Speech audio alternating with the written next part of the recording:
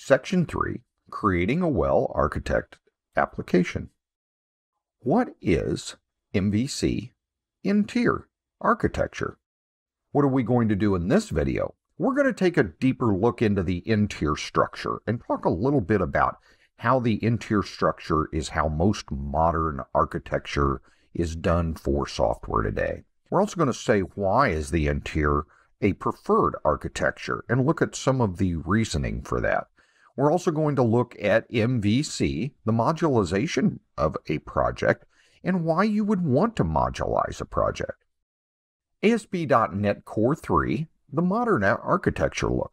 First thing, we generally want to, in an interior application, divide our project into 3 separate projects, but all running in one software package.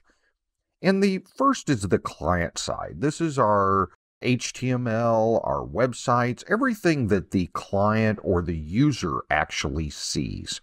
Then second is the logic and business. This is where all of our mathematics and our decision making, really all that logic is put into this separate section here.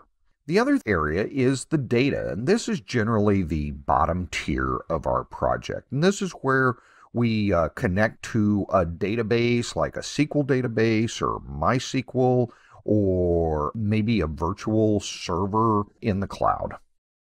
Interior itself follows this layered approach. We talked about the client side, so this is also referred to as the presentation layer.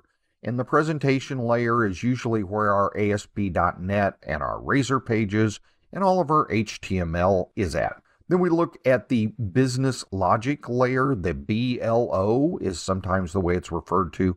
This is where we find our classes and our methods for core functions of our application. Then finally, the DLO is the data level object. The DLO is where our CRUD, and that's really the basics of everything that controls our data from our database, our data source. And then we have our data source, which is actually outside of our project. It's not in the code. It is a separate entity outside of our project. And so a lot of times we're dealing with a SQL Server, MySQL, or any type of cloud-based data.